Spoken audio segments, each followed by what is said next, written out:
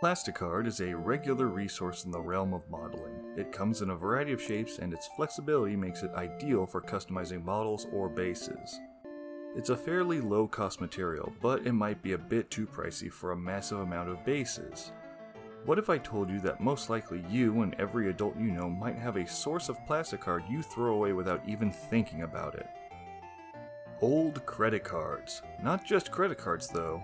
Health insurance, retail reward cards, or any other type of plastic card you carry around.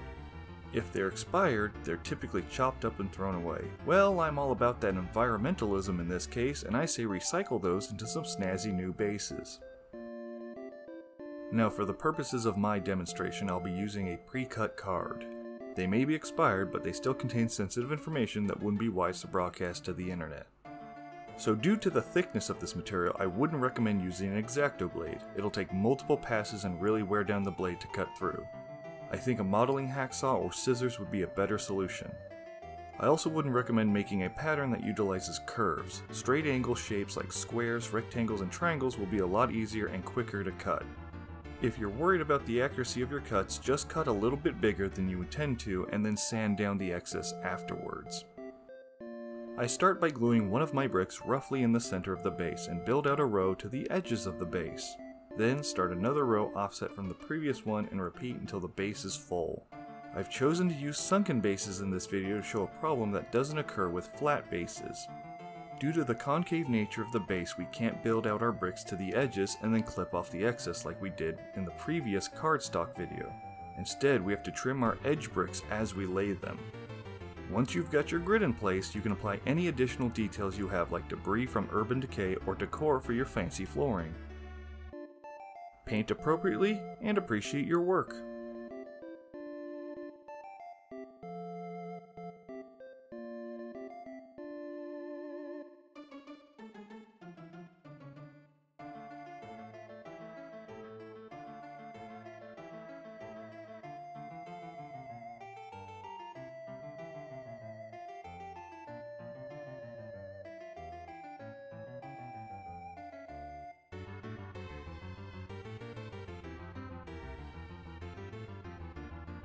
Also consider your color choices. I know I reference these bases as stone and brick, but that doesn't mean it has to be brown or gray.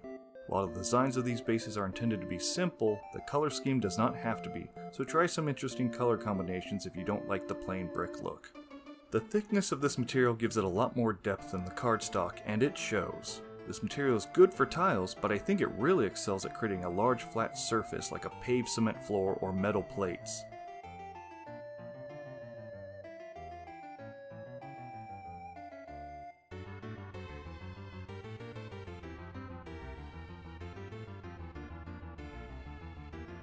I hope this was useful information, or at the very least it got you thinking of where you can find new materials for modeling and basing.